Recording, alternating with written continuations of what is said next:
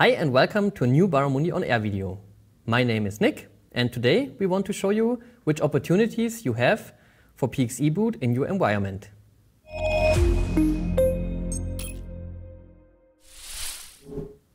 Basically, you have two opportunities for the PXE-Boot in your environment.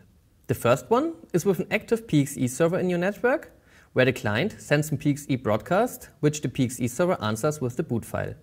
So if you have many VLANs in your network, you need to make sure that the PXE broadcast reaches the PXE server. So for example, you need to set up IP helpers on your switches or install a PXE relay in each VLAN. The second way is via DHCP options. For that, the client already gets via the DHCP option 66 and 67 the information about the TFTP server and the boot file. For the configuration in Baramundi, we switch into the BMC.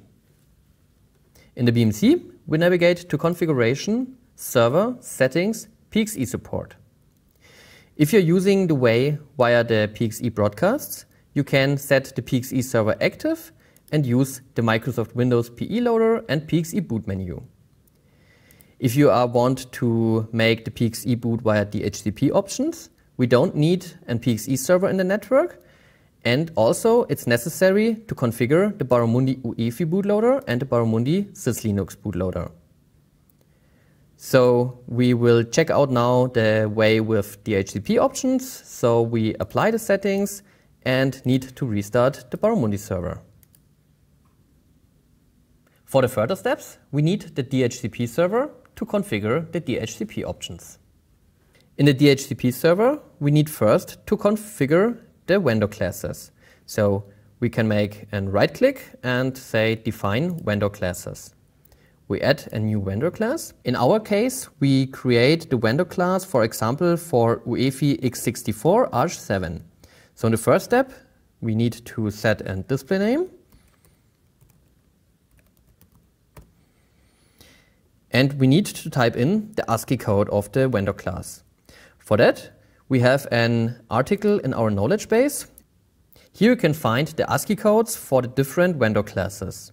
So in our case, we are creating the vendor class for UEFI x64 ARCH7. So we need to type in this ASCII code in our vendor class in the DHCP server.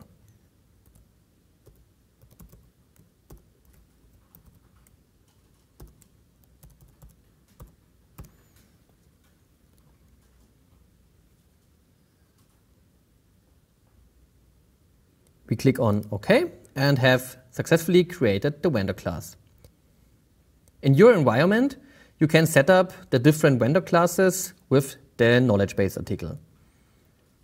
After we created the vendor class, we need to create a new policy. In the first step, give the policy a name.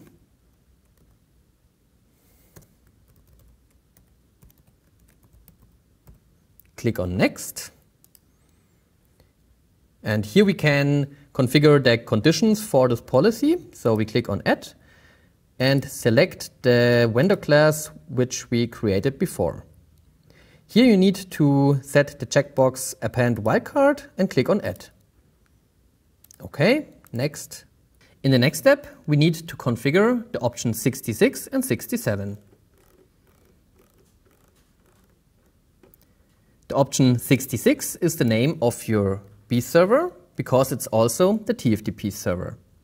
Option 67 you can also find in the knowledge base article.